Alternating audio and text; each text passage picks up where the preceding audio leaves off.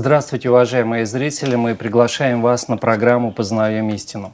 Тема нашей встречи сегодня – пророчество в Писании. Мы вновь обратимся к посланиям, первому и второму посланию апостола Петра вместе с гостями нашей студии, с которыми я вас сейчас познакомлю. Сегодня у нас в гостях Кассирин Евгений, менеджер, Сушкова Елена, преподаватель, пастор церкви, Святослав Музычка. Здравствуйте, друзья! Здравствуйте.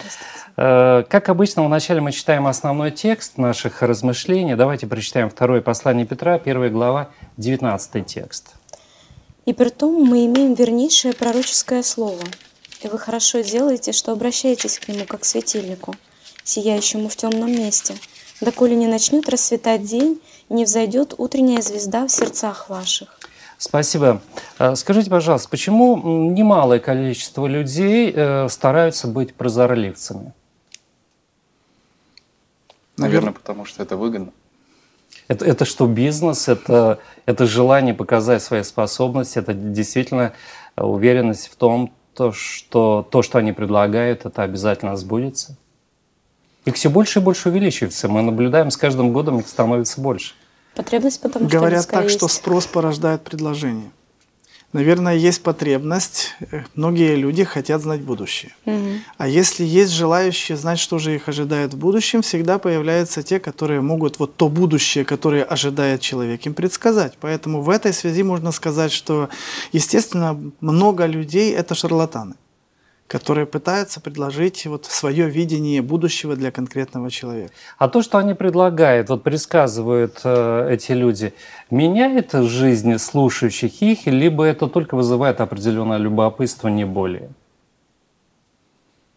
Ну, как в какой ситуации? У кого-то, наверное, и меняет. Кто-то услышал что-то хорошее для себя и пытается вот совместить ожидаемое вот с той реальностью, которую ему нарисовали. Ну да, а кто-то просто услышал как некую новость через некоторое время и забыл об этом.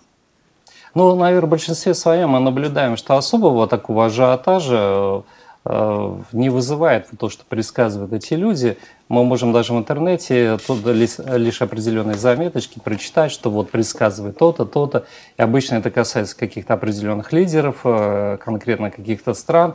Но это не вызывает определенного шока у людей, они живут спокойно, потому что понимают, что может быть все это сказочки. А вообще интересно человеку знать свою судьбу, свой путь, куда пойти и кто может сказать правду при этом. Это испокон веков было очень интересно всем. Куда пойти, кто скажет правду, если меня интересует моя судьба и мой путь? Сегодня масса людей, наверное, каждый из нас хотел бы знать, а что будет там завтра? Куда пойти? К кому обратиться по этому вопросу? Всем интересно, но некоторые боятся, некоторые решаются. Но хорошо, вот я хочу знать свою судьбу. Вы мне можете сказать, к кому мне обратиться? Ну, я вот думаю, что в этом мире вы не найдете человека, который предскажет вам вашу судьбу. Но люди идут и находятся же такие предложения. Люди находят, кто-то предсказывает, но мы не можем сказать, что это правда, что это настоящее, что это истина, что так необходимо делать. Например, мы не рекомендовали бы это делать. Если мы хотим знать будущее, вообще, что ожидает Землю, что ожидает человечество, то мы можем найти об этом повествование серьезное в Слове Божьем. Есть пророческое повествование, которое говорит о том, что ожидает человечество. Но что ожидает конкретного человека, мы можем сказать, что зависит от многих факторов.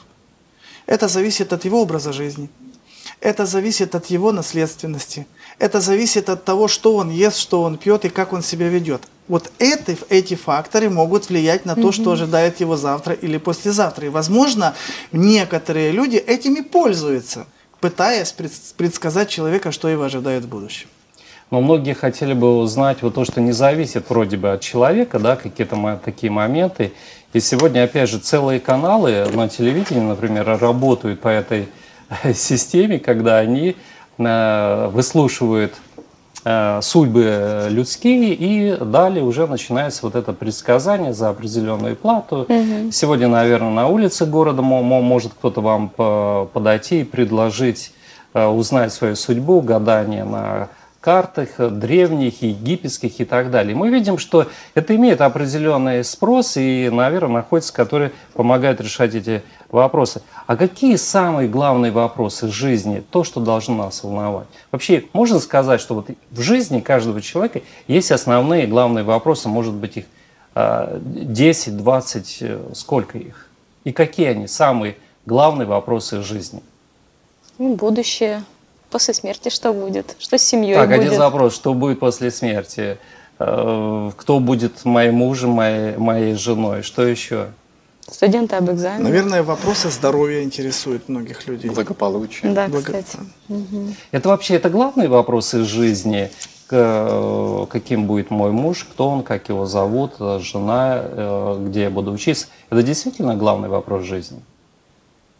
Можно было бы сказать, что это существенные вопросы. Это серьезные, которые оказывают влияние на вообще на самоощущение человека, на его развитие, на его настоящее и будущее. Да, это важные вопросы. А главные есть, если мы говорим важные и главные? Вот что должно, в принципе, волновать человека? Смысл его жизни. Смысл его жизни. Этот вопрос сегодня волнует нас вообще. Кем ты будешь завтра вообще? Как должна выстраиваться твоя жизнь? К чему ты должен стремиться? Эти вопросы сегодня волнуют современного человека? Конечно. Волнует его. И к кому или к чему он обращается для того, чтобы ответить на этот вопрос? Видите, переживание, наверное, человека в том, что будет с ним завтра, связано с его материальной жизнью. С тем, как он будет развиваться, сколько он будет зарабатывать, где он будет жить, какое будет у него здоровье. Вот эти все вопросы человека волнуют, и, естественно, то, что его волнует, он так пытается решать их. Если он хочет построить карьеру, он получает определенные знания. Если он хочет построить дом, естественно, он пытается заработать больше денег, чтобы воплотить вот эти свои ожидания. Если он хочет, чтобы у него была большая семья, естественно, он ищет того человека, кто будет рядом с ним, чтобы у него были дети, чтобы он там чувствовал себя комфортно. Если он еще хочет чего-то достичь, он двигается в этом направлении. Хочет быть здоровым, он начинает заниматься спортом, там, посвящает этому много времени. Но это вот вопросы, которые все равно, как бы ты ни жил, что бы ты ни делал, они оканчиваются на кладбище. Вот там все оканчивается. И если бы ты самый богатый был, ты не можешь продлить себе время жизни. Каким бы ты здоровым ни был, даже случайность любая трагичная может прекратить твою жизнь. То есть все, что связано вот с этим материальным кругом жизни, оно имеет свое завершение. И недаром в Библии сказано 70-80 лет при большей крепости, вот и все. То, что вот ограничено. Ну, человек 90, ну, может 100 прожить, да? Но и вот если он в этом кругу, только вот в этой горизонтали он живет, то так и жизнь у него и будет продолжаться. Да, это, согласитесь, или согласимся, что это значимо, но это не самое главное. Сегодня мы говорим о пророчестве, о пророчествах в Писании. Вот какие ассоциации у вас вызывает это слово пророчество? Вот что вы себе сразу представляете, вот в вашем воображении, в вашем сознании? Пророчество. Это будущее. Что-то можем узнать о будущем. Может быть, есть человек, который это будет передавать. Ну, обычно, наверное, это какой-то старик, наверное, седой, обогащенный таким какими-то определенными знаниями, который может что-то, нечто сказать и скажет это правду. Мы говорим о Священном Писании. Стоит ли Библию считать таинственной книгой? Видите, что интересно. Наверное, слово «таинственное» не стоит употреблять в Библии. Да, в Библии есть определенные тайны. И когда мы читаем Священное Писание, читаем Библию, то мы находим там одно интересное высказывание, что в книге Второзакония, 29 глава, мне кажется, 29 текст, где сказано, что сокрытое принадлежит Богу, а открытое принадлежит нам. То есть в очень многие вещи Бог в Библии открывает для исследователя. Для того, кто хочет знать, Бог открывает. Но многие моменты, они все-таки для нас являются, да, но некоторые вещи, да, есть тайны. И вещи для нас, которые непонятны. Хорошо, вот многие люди, кто-то старается приобрести эту книгу, для кого-то она неинтересна. И возникает вопрос, вообще, вот как оценивать Библию? Это книга о Боге или это книга о нас? Там есть Я о нас, ее и о зачем Боге. должен читать? больше она рассказывает о Боге, понимаете, мы можем получать самую разную информацию. Я думаю, если что-то узнавать о Боге, то можно читать и не Библию, а совершенно другие разные книги, философские книги, которые говорят о смысле жизни, о том, есть ли Бог или нет, но мы почему-то предлагаем, и существует мнение, что лучше читать все-таки Священное Писание, книгу Библию. Так все-таки это книга о Боге или о нас? И о том, и другом, о наших отношениях. Мы могли бы, наверное, уверенно сказать, что Библия – это книга о взаимоотношениях Бога и человека. Библия – это книга об ожиданиях, которые есть у Бога в отношении к человеку. Библия – книга возможностей, книга открытая, книга, которая повествует и о Боге, чтобы человек мог посмотреть, вот и Бог не стал для человека каким-то врагом. Бог открывает себя в этой книге, таким, каким Он есть, и Бог открывает те ожидания, которые у него есть к конкретному человеку и к роду человеческому. Бог Ведь показывает себя. Да, у каждого из нас должен быть определенный интерес. Чем интересна для меня эта книга? Если она просто о ком-то, вы знаете, это особым образом не привлекает человека. Вот если она обо мне, то тогда у меня появляется интерес, у меня появляется желание читать Слово Божие. Давайте мы прочитаем первое послание Петра, 1 глава, с 10 по 12 текст.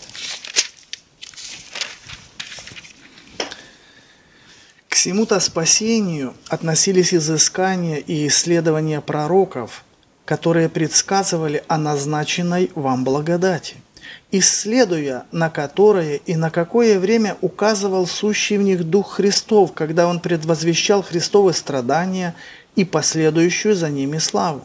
Им открыто было, что не им самим, а нам служило то, что ныне проповедано вам, благовествовавшим Духом Святым, посланным с небес, во что желают проникнуть ангелы. Хорошо. Обладают ли пророки сверхспособностью знать неизвестное? Я бы сказал, что вот личное обладание этим даром знать будущее, знать неизвестное, пророки не обладают. Бог дает им этот дар в конкретный момент для определенной цели. И они произносят эти пророчества, вдохновенные Богом. Но это не их внутренние ощущения, это не то, что присуще им. Это Божий дар, который действует в определенное время. И знаете, что интересно? Есть в Ветхом Завете один пример, когда царь Давид хотел построить храм. И он собрал для этого очень много всего необходимого, стройматериалы, все, что надо было для созидания храма. И поделился с пророком Нафаном своим желанием.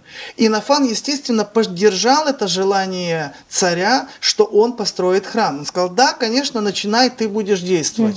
Но когда Нафан вышел от царя, к нему был голос Божий: Нафан, ты сказал свое, вернись и скажи Давиду правду, ту правду, которая есть у меня, что ты не сможешь построить храм. И пророк признал, что это было его высказывание, это было его желание, и он вернулся к Давиду и сказал то, что говорит Бог. Если вы говорите о том, что Бог дает определенные знания человеку, который открывает уже последующему поколению, своим соратникам, какова цель тогда вообще вот библейского пророчества, библейских пророчеств? Что недопонимали люди, что необходимо Богу было избирать определенных людей, что они должны были нечто сказать о чем? Прежде всего о том, что придет Мессия. Это было закрыто для человека? Нет, частично это было открыто, и люди ждали этого. И другое дело, что не всегда они понимали то, что говорят, то, что Бог говорит через пророков. Главное, вот пророчество, они имеют какую-то определенную главную цель. Что необходимо было донести до людей? Если мы говорим, вы говорите о Мессии, знания о Христе, они были очень ограничены в умах людей. Если мы уже читаем историю о сотворении мира, о первых людях, когда после грехопадения Бог конкретно сказал, что будет происходить далее. Что это было потеряно, люди не понимали, что им ожидать, что должно с ними происходить и во что они должны верить. Мне кажется, человек такое существо, что ему всегда надо напоминать. Потому что если ему один раз сказали, проходит чуть-чуть времени, забывается, притупляется. Ну, собственно, с нами то же самое же происходит. Поэтому нам нужно постоянно друг другу напоминать. Поэтому проповеди нужны. Елена, ну смотрите, ведь есть какие-то определенные насущные вопросы, которые нас волнуют. То есть нужно ли нам, кому-то, каждому напоминать, что тебе необходимо сегодня поесть? Ну, тебе необходимо поспать. Но понимаете, это те вещи, то есть они как бы становятся реальностью нашей жизни, поэтому если из поколения в поколение нечто передавалось, мы говорим о том, чтобы люди ждали восстановления, главная цель пророчества, Святослав Михайлович, все-таки главная цель пророчества какова? Ну, я сказал бы, что у пророчества есть две цели. Первое – указать на будущее, и второе – показать человеку на то изменение жизни, которое он должен произвести сейчас именно в своей жизни. Это был смысл деятельности пророков. Пророки пророчествовали о будущем, и большинство пророков говорили о Мессии, и пророки пророчествовали о конкретной ситуации, которая была в жизни, когда люди потеряли отношения с Богом, когда жизнь людей изменилась, они забывали Бога. Да, у людей есть склонность что-то забывать. И вот вы привели такой примерчик, я хотел бы уточнение сделать. Люди забывают, хотя знают. Евангелие от Матфея нам говорит о том, что когда пришли мудрецы с Востока и стали спрашивать, где родившийся царь Иудейский, спросили у местных мудрецов, и мудрецы местные сказали: в Вифлееме Иудейском. Они знали где. Но почему-то не ожидали. Почему-то, наверное, другие приоритеты, преимущества, цели, они затмили вот то главное ожидание, которое должно было быть в их жизни. А что это теряется с течением времени? Вот ожидания, они как-то притупляются, поэтому Богу нужно восстанавливать все это в нашем суета сознании. жизни. И вот эти бренность жизни, суета, постоянные какие-то вот бытовые проблемы, может быть, свои ожидания, которые есть у людей, они затмевают вот то чаяние, которое дает им Бог. Бог дает определенное... Да, пожалуйста. Ну а потом ведь мы смотрим в истории, постоянно встречаются люди, которые, у них свое видение какое-то появляется, и они начинают в сторону уводить, вокруг себя группу людей создавать и уводить от истины. Поэтому, мне кажется, нужны временами люди, которые направят туда, куда нужно, обратно вектор сместят. Да, и мы читаем Священное Писание, потому что это главный акцент, если мы читаем послание апостола Петра, он указывает как раз на Священное Писание. Он говорит о тех обетованиях, о тех обещаниях, которые сказал Господь для того, чтобы мы могли пользоваться сегодня. А вот вы можете сказать, какие из библейских обещаний исполнились в вашей жизни?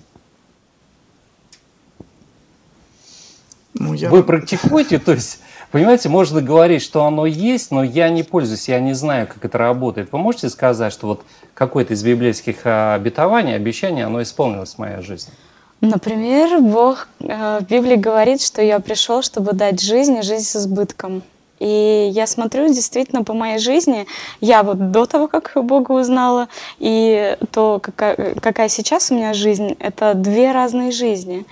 И то есть тогда, когда я была без Бога, ну сейчас какие-то, может быть, элементарные вещи скажу, да, люди интересуются финансами, как мы уже говорили. Да, вот вы говорите, да, вы сказали избыток. Вы можете сказать, какой избыток вы испытали в своей жизни? Ну вот, например, да, самый такой примитивный, это финансы, который всех интересует.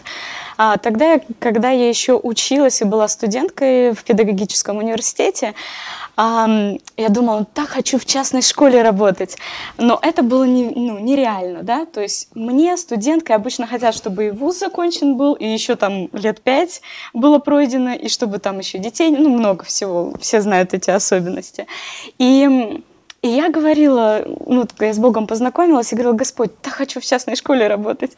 И вы знаете, я ни дня не работала в обычной школе, я работала только в частной. А сейчас я работаю на себя, то есть я преподаю частным образом. То есть это то, к чему привел меня Бог. И я знаю, что если бы я была без Бога, это то, что, наверное, просите дано будет вам, то есть в вашей жизни это реально исполнилось, это обещание? Да, действительно. Конечно, я не говорю о том, что нет трудностей. Трудности всегда есть, и с Богом тоже. Потому что, как мы уже говорили, о том, что Он нас испытывает для того, чтобы на новый уровень переводить, постоянно расти. Поэтому вот это одно, то, что я могу больше сказать, но это вот один пример. Спасибо. Кто-то из вас, друзья, может сказать, какое обетование исполнилось в вашей жизни? Вспомнил свой опыт. Когда-то я очень часто просил в молитве, чтобы Господь дал мудрости. Он написал, что если у кого не достает мудрости, да просит ее у Бога, да еще всем просто и без упреков. И это не сразу было дано, это постепенно я осознал, что есть определенные видения, которые Господь дает, Он привел меня в свое служение. Вы чувствуете сегодня себя мудрым человеком? Я чувствую себя мудрее, чем был раньше. Угу. Хорошо. Мы говорим, вот есть обещание Бога, есть обетование. Он говорит, что, пожалуйста, вот ты можешь довериться мне, и вопрос твой решится. Вот вы говорите, да, о практическом моменте. Почему все-таки мы боимся довериться Богу? Потеря контроля. Потому что кажется, что если я контролирую ситуацию, то тогда все будет точно так, как надо. Что мы боимся? Какая потеря контроля, если просто довериться Богу? Мы в состоянии контролировать буквально все. Мы же не знаем даже завтрашнего дня, следующей минуты своей жизни. А все равно хочется. Хочется, да. Но что такое довериться Богу? Это значит полностью отпустить контроль, и будь что будет. А это очень сложно. Знаете, вот доверие Богу можно проиллюстрировать на примере доверия ребенка, которое он испытывает по отношению к отцу. Угу. Вот берет отец ребеночка или мама и начинает его подбрасывать. Да. И ребенок счастлив. Он даже мысли не допускает, что мама или папа его не поймают. То есть вот настолько он доверяет, он знает, что эти руки всегда будут вовремя подставлены, он всегда упадет в эти нежные руки, он будет защищен, он будет в руках того человека, кто его по-настоящему любит.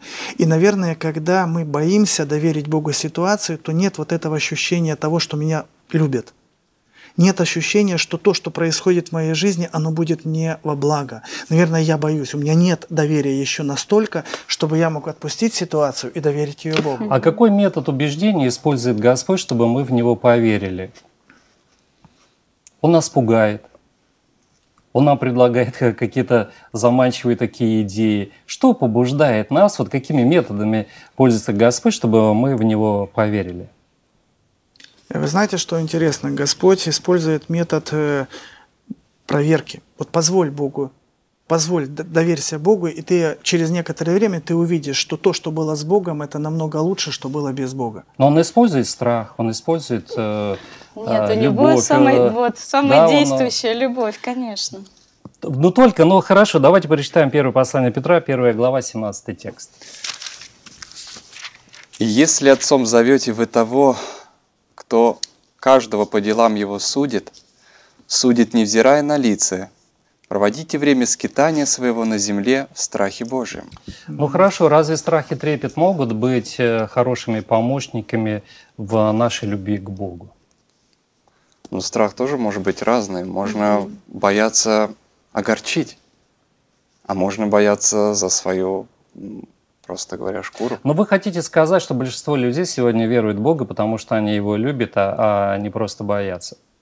Ну, есть разные люди, есть те, которые боятся, вот обращение к Богу. Я буквально недавно был в одной поездке, я наблюдал, когда самолет очень начал трясти, и такая болтанка была в течение очень долгого перелета. Я наблюдал за женщиной, которая сидела вот так недалеко от меня, это был страх и ужас. То есть она спрашивала, как скоро это кончится, это не опасно. Она вцеплялась просто вот в кресло. Потом все это, наверное, не помогло, и она достала специальную такую молитву, открыла и вот приложила это к голове своей, и по чуть-чуть она успокоилась. То есть мы говорим, вот такой метод помогает нам довериться Богу и поверить в Него. Вот когда тебе тяжело, и ты понимаешь, что не долетишь. Наверное, Бог иногда допускает и такую ситуацию, чтобы человек осознал, что при всем желании все контролировать, он контролировать ситуацию не может. Что ты находишься в такой ситуации, когда от тебя ничего не зависит. Вот ты находишься в этом самолете, и даже от мастерства пилотов, от того, насколько люди обучены, ничего не зависит. И ты вот учишься довериться Богу, зная, что все, что происходит в твоей жизни, это во благо. Вот почему апостол Павел, который пережил много интересных ситуаций в своей жизни и опытов с Богом, он сказал так: мы знаем, что любящим Бога все ко благу. То есть, если у нас отношения с Богом такие, что мы понимаем, что Он наш Небесный Отец, который желает нам только блага. Да, мы в конкретной какой-то ситуации можем видеть печаль, переживание, боль, скорбеть в чем-то, но мы понимаем, что цель, которую Бог поставил перед нами, она на самом деле высокая. И Бог ведет нас к этой цели. А если Бог ведет, то мы понимаем, что иногда необходимо пройти через сложности, какие-то проблемы жизни. Но самое важное, чтобы не потерять этих отношений и доверия с Богом. Вот почему сказано, что со страхом проводите время странствования вашего. То есть бойтесь не Бога, а бойтесь потерять с Ним контакт. Бойтесь потерять с Ним отношения, чтобы какой-то ваш поступок не разорвал ваши отношения. То есть потеря Бога – это может быть серьезная проблема для... Это самая большая потеря, проблема. Это потеря Бога в жизни. Хорошо, друзья, хорошо, мы продолжим нашу беседу буквально через несколько минут. Уважаемые друзья, оставайтесь вместе с нами. Вскоре мы вернемся на программу «Познаем истину».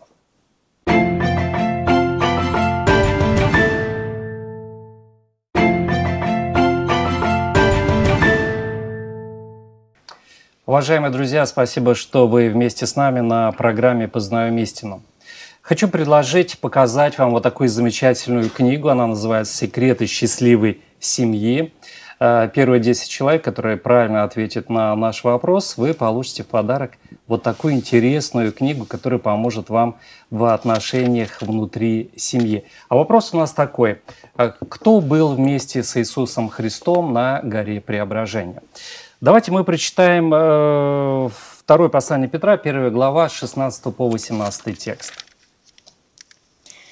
«Ибо мы возвестили вам истину и пришествие Господа нашего Иисуса Христа, не хитросплетенными баснями последуя, но быв очевидцами Его величия. Ибо Он принял от Бога Отца честь и славу, когда от велелепной славы перенеся к Нему такой глас: «Сей есть Сын мой возлюбленный, в котором мое благоволение». И этот глас, перенесшийся с небес, мы слышали, будучи с Ним на Святой горе.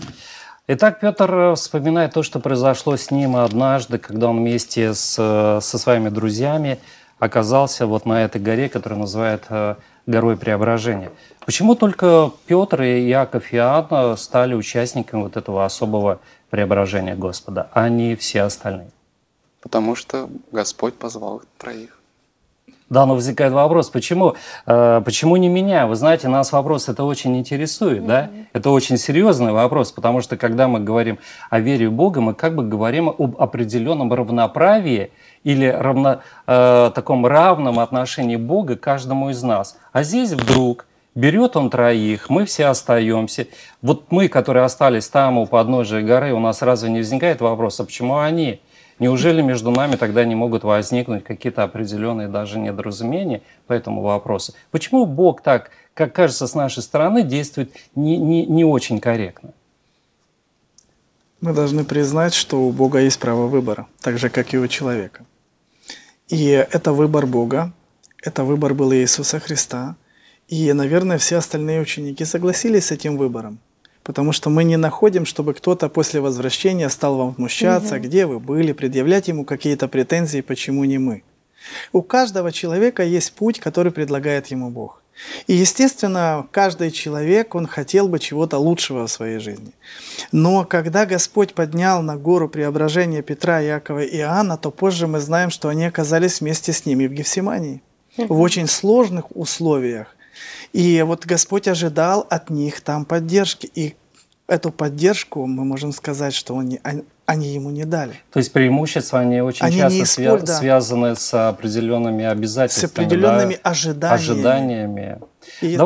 Давайте мы прочитаем Евангелие от Луки, 9 глава, 28 по 30 текст. Что же там произошло? После этих слов дней через 8, взяв Петра, Иоанна и Иакова, взошел он на гору помолиться. И когда молился, вид лица его изменился, и одежда его сделалась белою, блистающей. И вот два мужа беседовали с ним, которые были Моисей и Илия. В чем был смысл преображения Христа там, на той горе? Ученики никогда не видели Иисуса вот таким, как они увидели его здесь. Мы можем сказать, что было несколько, наверное, моментов, на которые должны были обратить внимание ученики. У каждого из них было свое желание, свое предпочтение, свои цели, свои установки. И здесь Иисус поднимает их на гору, показывает им свое отношение с Отцом и показывает им себя настоящим. То есть уже не скрытым бренной человеческой плотью. Вот Он, сияющий во славе, Он показан им там таким, каким Он есть на самом деле, прославленным, когда человеческая плоть уже не скрывает Его славу. И именно там мы слышим дальше слова, которые произнес Небесный Отец.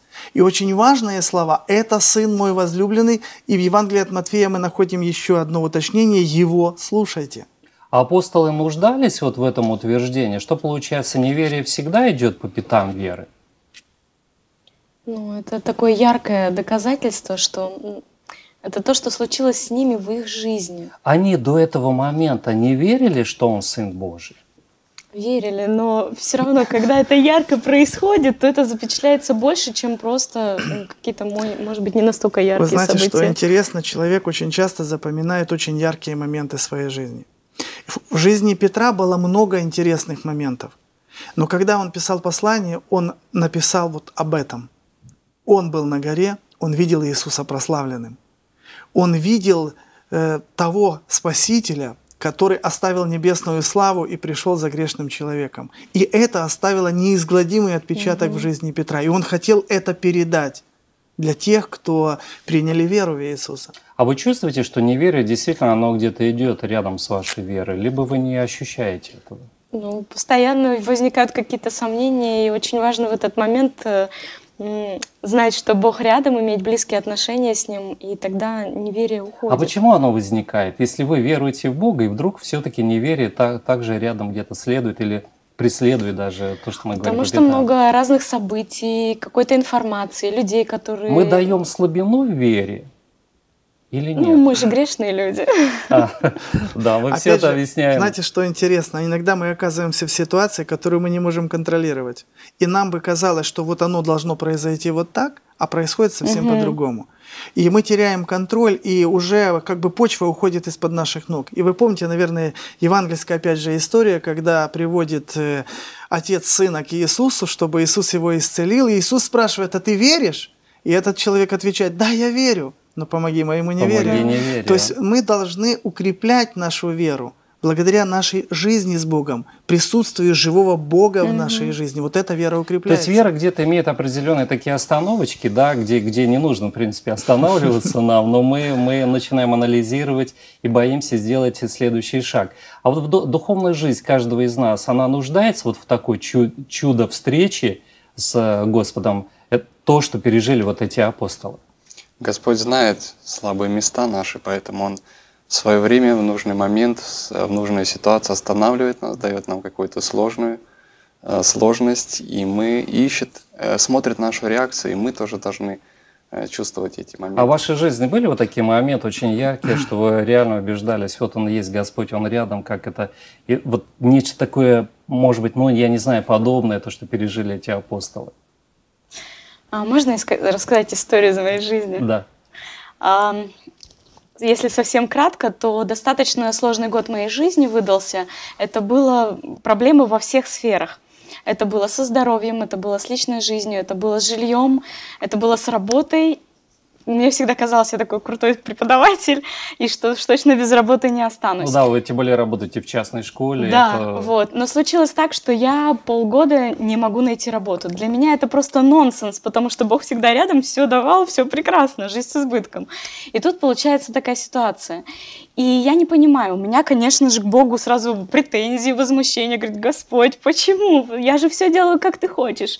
Почему у людей, которые тебя не знают, все хорошо, а у меня так?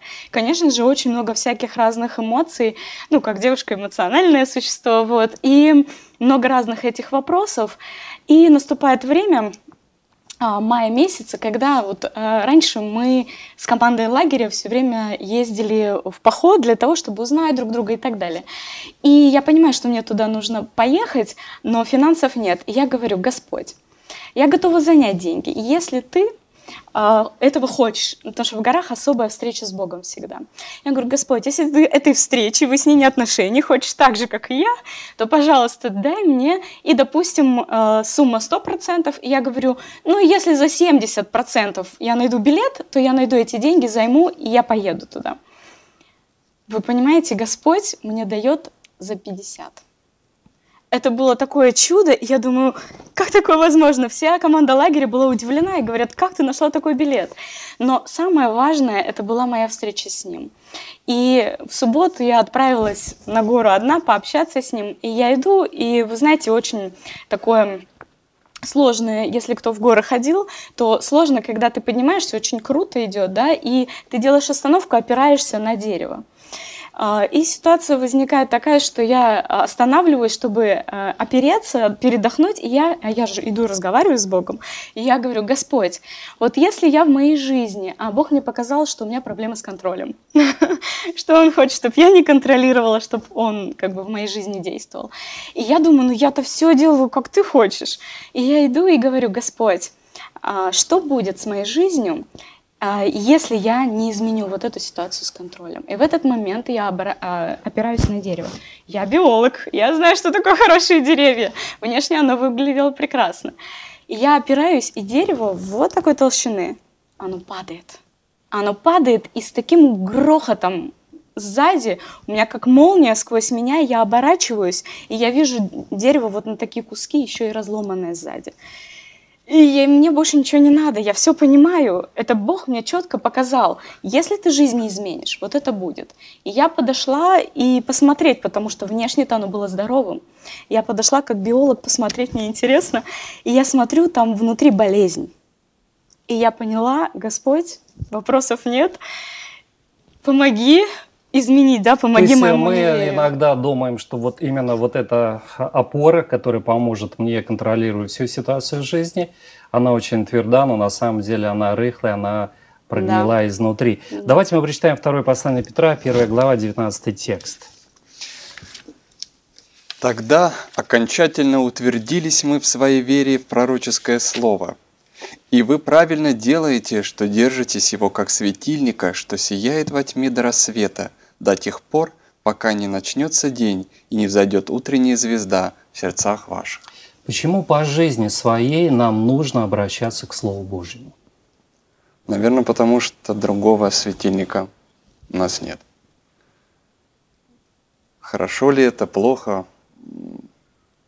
Но многие люди же живут, другого не нет. читая Священного Писания, они не чувствуют себя ущербными и не чувствуют, что они идут в темноте. Для них очень ясно и понятно вообще перспективы жизни, куда они двигаются. У них есть цели, которые осуществляются, и они продолжают как бы надеяться на себя, на своих друзей, знакомых, считают себя людьми счастливыми. Но в определенный момент жизни они встречаются с такими вопросами, которые другая книга не может ответить. Или, например, на пороге смерти. Что будет там дальше? Разве они могут себе ответить на этот вопрос? Знаете, наверное, люди пренебрегают Библией тогда, когда они не видят того будущего, которое открывает им Бог, которое они могут иметь. Когда слишком короткий взгляд. И они живут вот в этом мире, и их жизнь связана только на достижении чего-то материального и того, что они могут достичь сами. Но именно Библия показывает нам, что наша жизнь, которую мы живем здесь, 70, 80, меньше или больше, это не все. А Библия открывает нам то будущее, которое желает подарить нам Бог. И если мы хотим видеть это будущее, чтобы оно стало для нас реальным, то тогда нам необходима Библия. То есть мы говорим, даже если это 60 или 80 лет, жизнь должна быть наполнена определенным смыслом. И мы видим, как многие люди просто живут, не чувствуя, не понимая вообще, зачем они живут. Они даже выражают какие-то претензии к своим родителям, зачем вы, да, к стране, к стране, президенту. И ко всем есть вопросы. И если чего-то не получается, то кто-то виноват. Обязательно, да. Интересно, давайте прочитаем вот 20-21 текст, второе послание Петра, 2 глава. 20 и 21 текст. «Ибо если, избегнув скверн мира, через познание Господа и Спасителя нашего Иисуса Христа, опять запутываются в них и побеждаются ими, то последнее бывает для таковых хуже первого». Извините, я сказал 2 глава, 1 глава, 20-21 текст, второе послание Петра. «Зная прежде всего то, что никакого пророчества в Писании нельзя разрешить самому собою.